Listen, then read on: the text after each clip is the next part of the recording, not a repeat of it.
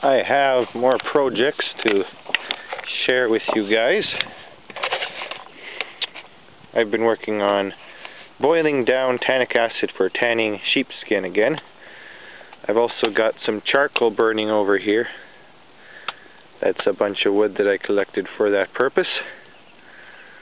So starting with this little contraption, I've got a brazier built at the bottom, made from a large brake drum from a some kind of van, I forget what type, and a small brake drum on the bottom. It's separated by a set of bricks so that airflow comes through the bottom and the ashes and coals just drop on the brake drum beneath. Well, the main fire is contained in the large drum. So that's the brazier, and I've got a pot suspended over it, just with the use of some rebar and some stacks of 2x4. Inside I've got a concoction of water and bark, which has been boiling away to produce tannic acid. A bunch of bubbles on top. Actually smells rather nice.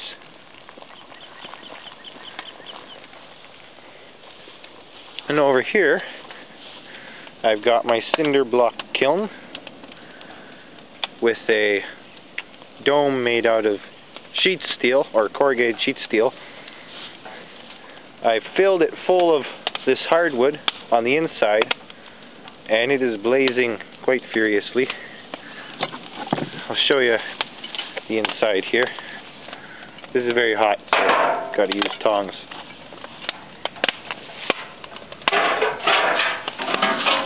So inside there's a big steel drum that's also full of hardwood pieces, and as they're getting roasted inside the barrel, they become charred. Now, because it's an enclosed barrel, there's the gases from the wood being driven off by the heat are pushing out the seams, as well as through a pipe that you can't really see because it's in the middle of the fire. The pipe goes in the front top of the barrel, and the gases come out the pipe in the middle of the fire and ignite. So there's always gas flowing out of the barrel, which means there's no room for oxygen to flow in, which means that the wood does not actually combust, it just chars all the way through. And when it's all done, I'll leave the barrel to cool down overnight, and it will be charcoal. So that's the charcoal maker. That's the brazier with the tannic acid.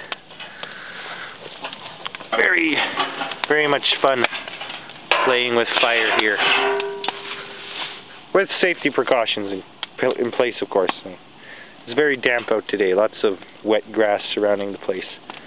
I've got a bucket over there for water. This is a box full of the finished product of charcoal. As you can see, nice and black. It's charred all the way through. All the little pieces, all charred charcoal all the way through. So that's good for cooking or for forging, which is what I intend to use that bit for. Oh, this is my new desk, my new workbench here that I don't think you've seen. It's in construction, all made out of stuff I pulled out home from the shop. It's a granite countertop. Used granite, very heavily used, not very pretty, but functional. Anyway, oh, I see a little doggy. There's a doggy coming. Hello. And this is one more project I've been working on. We're trying to put a small greenhouse together. So these are all sheets of glass that Dad took back home from Lubingo from display cases they were getting rid of. It's tempered glass, so it can't be cut or broken very easily. Well, it can't be cut, it just shatters when you cut it. Very hard to break. And we're going to put it together into a little greenhouse box. Those are our failed potato boxes. They're not going to try them again this year. They did not do very well. We're cannibalizing some of the parts for this greenhouse box.